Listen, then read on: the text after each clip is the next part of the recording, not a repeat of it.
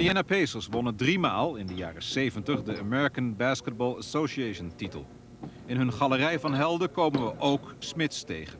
Alles hier ademt basketbal. Het is zaterdagochtend, even over 10. De profs van de Pacers zijn samengekomen voor hun zogenaamde shootout. En natuurlijk is Rik Smits daarbij. Zijn coach, Bob Hill, vertelt wat hij van zijn Nederlandse center vindt. Vooral dit seizoen. The first thing we had to attack when I became the coach, in America, usually when you go to college, you have to take a speech class when you're a freshman. And that makes you get up in front of people and express yourself. And the first time you do it, you're scared to death. I mean, there's no question. I went through it myself.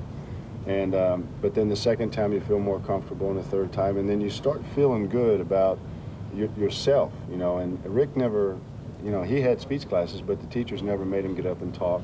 And he didn't feel comfortable in front of people. The Pacer organization asked the players periodically to go out into the community and speak to elementary schools and the youth people, the youth of the community. Well, Rick never wanted to go. And if he did go, he would go and answer questions, but he would never make, talk. So what I did was encourage his agent to get videotapes of interviews with them and do everything we could to make him feel comfortable with himself about being around people. And we went as far to hire a psychologist last summer that spent time with Rick. And that, along with the fact that we force feed him all the time here with confidence, and the fact that he's been in the league now for 5 years and he realizes his potential, I think all of these things, and along with Mel Daniels, who's done a great job with him this year, all these things have come to a head, and Rick is part of the team in the locker room. He's in there talking and part of conversations and getting on other guys, where before he would just sit there and not say a word, get dressed, go to practice, get dressed and leave. Now he's part of the team. And so Rick's development, in my estimation, has been more important off the floor, really, than it has been on the floor, because he's always had skill and talent. En wat heet talent. Dit is de zogenaamde highlight film van onze landgenoot Rik Smits.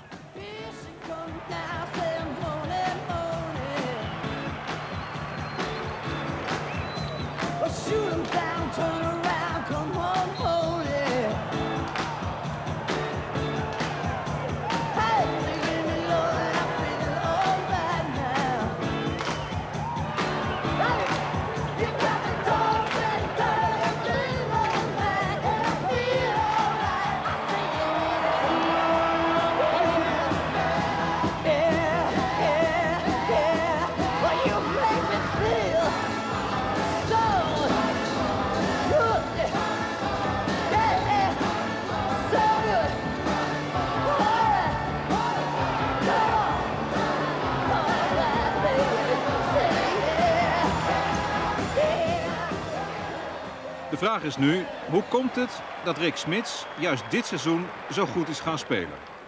Ja, dit is eigenlijk het eerste jaar dat ik zonder blessure speel. En, de verleden jaren heb ik altijd in het begin van het seizoen een of andere blessure gehad. Een langzame start van het seizoen gehad. En vorig jaar was dus best een ernstige blessure. Wat had je? Je had iets in je elleboog? Ja, ik had stukjes bot in mijn elleboog en ik kon mijn elleboog niet meer buigen zo ver als ik het wilde. Zo met het schieten, alle schoten waren kort en deed wel pijn. Jullie trainer zegt dat je sterker bent geworden, meer aan gewichten hebt gehouden. Ja, ook omdat 2 zomers geleden met mijn elleboog kon ik niet veel met gewichten doen. Deze zomer was het helemaal beter en ik kon wel gewicht aankomen en ik ben sterker geworden. Je scoort makkelijk, vind ik. Ja, ik heb altijd makkelijk gescoord, dacht ik. En nou dat ik zoveel de bal krijg. Ik moet er wel mee doen, of een assist krijgen, of een foul krijgen, of 2 punten maken. Maar, zeg ik, als je dat zo soms ziet, 27 punten, 29 punten, 13 rebounds. Smits wordt een echte NBA-speler. Ja, ik ben altijd een echte NBA-speler geweest. Als ik geen NBA-speler was, dan zou ik hier niet zitten. Nee, maar je weet wat ik bedoel. Zulke goede cijfers, dat past bij een topspeler. Ja, bedankt. Rick is having a tremendous year. He's playing much better. With much more tenacity than he has in the previous years. He's been a force out there for us on the basketball court. Is he grown up now? Well, absolutely. He's grown in a lot of areas. confidence. He's a big man now. He's not a 7'4" kid anymore. He knows what he's doing out there, and he's carrying himself around the floor with confidence. Has he been Americanized totally now? Yeah, he's got a few fines on his belt. So he got fined $3,000 just last game for elbowing. So he's learning the American way pretty quick now. And in your point of view, is he still a European boy, or do you see him as a normal American basketball player? Well, he's still European. We were trying to transform him into an American player. So hopefully by the next couple of years he'll be a full-fledged American. All right. Er zijn veel dingen die ik in Nederland mis die hier niet zijn. Ja. Maar word je niet heel langzaam Amerikaan?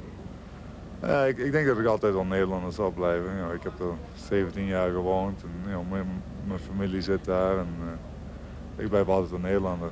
Dus ik kan wel zeggen, ik word geamerikaniseerd. Ik raak aan dingen gewend die je hier wel hebt en in Nederland niet.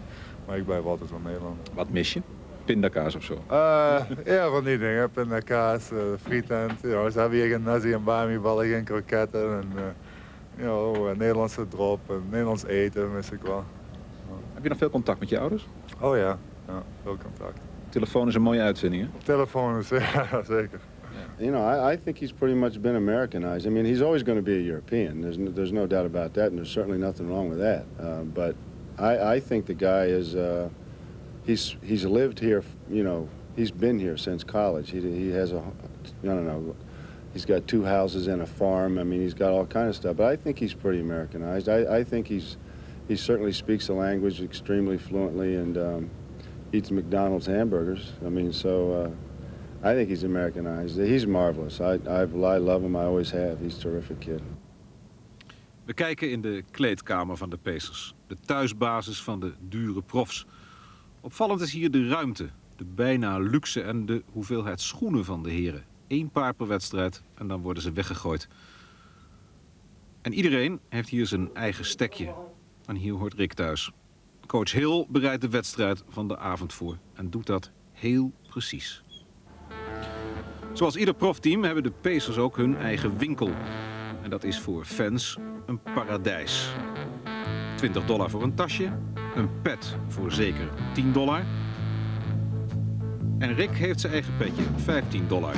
En zo kan je hier alles kopen. Als de avond over de stad valt, wordt het game time.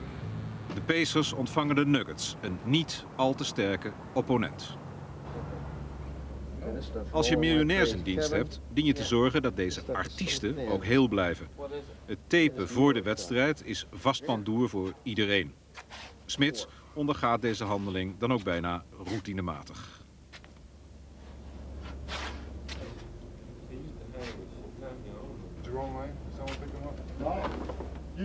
Onze landgenoot is gedurende zijn eerste jaren in de NBA goed opgevangen door Lezal Thompson, een veteraan.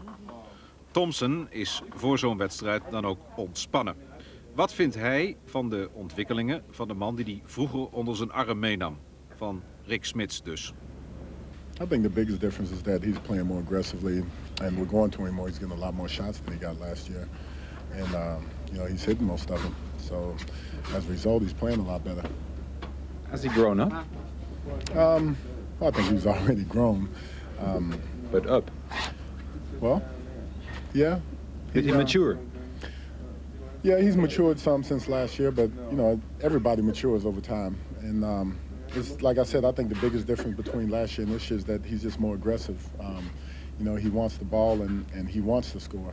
And when you're 7'4", it's hard to stop you from scoring. He's in the box scores. He rebounds well. Block shots. Yeah. He's running the court, playing good defense. And right now he's doing it all for us, and we really appreciate that. Are you still teaching him, tutoring him? Not so much anymore. This is his 4th year, and most centers, it takes them about 4 years before they really become good. And he's just, he's kind of coming into his own. I don't have to tell him so many things anymore. He knows them. He knows what to do out on the court now. What will his future be? I think he's going to be one of the premier centers in the NBA. 6:10. Rik Smits bereidt zich voor. Speels, bijna luchtig. Nog 3 kwartier voor game time. En dit hoort ook bij het vak. Ook voor een man die straks naar een vreemd volkslied moet luisteren.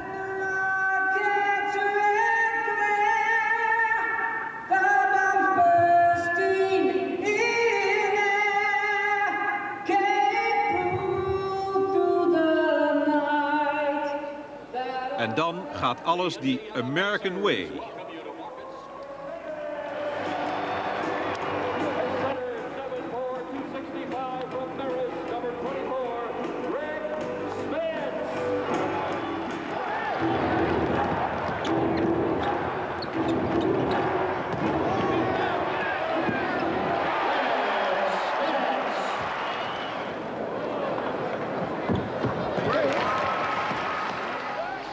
En dit gebeurt in een time-out.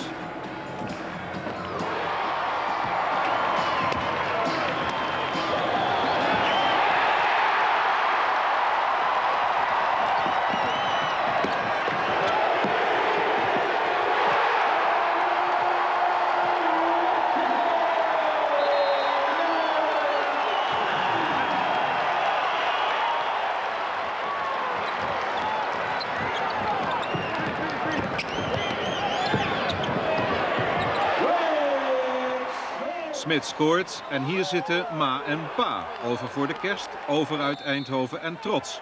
Hun zoon gaat naar de bank, 17 punten en 7 rebounds. De Indiana Pacers winnen de wedstrijd vrij eenvoudig. De eindcijfers 129-108. En na de wedstrijd staat Smits te wachten voor een interview. Voor een televisiestation uit Denver, wel te verstaan. In de kleedkamer doen andere journalisten hun werk. En een van de spelers die daar is Europeaan. De Duitser, Detlef Schrempf. He's a different kind of guy. He's just on his own. You know, he likes to be alone and work on his car. So he's having a good time. Is it hard for a European to get used to the American way of living? I think for some it is. You know, you see a lot of European players that have been over here and they struggle for the first 2 years. And I think for Rik it has been easy, and for me it has been easy because we went to schools that weren't as big, and we've been here a longer period of time, and so therefore it has been pretty easy for us. En Rik is de laatste die dan aangekleed is. Wel, zo wil ik wel elke dag spelen. Ja, 30 punten op in de eerste helft. Ja, de tweede helft lieten we hun een beetje terugkomen, maar toch de wedstrijd dik gewonnen. Zaterdagavond, 10:30. Kus van zijn vriendin. Knikje voor zijn zuster Mireille. Kus van mams. Schouderklop van pa. Goed gedaan, jochie. Tot ziens. Tot ziens. En dan gaat hij de kerstnacht in. Rik Smits.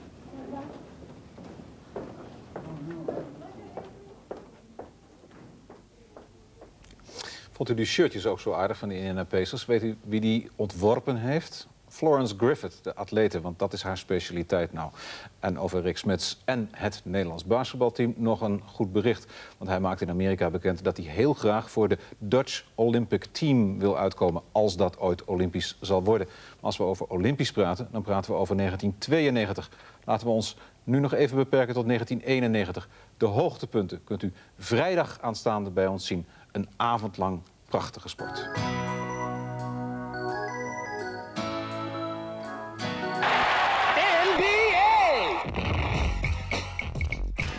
The Dream Team. U zag ze tijdens de Olympische Spelen. Nu ziet u ze samen met alle andere sterren van de NBA. Iedere week vanaf november op Sportnet.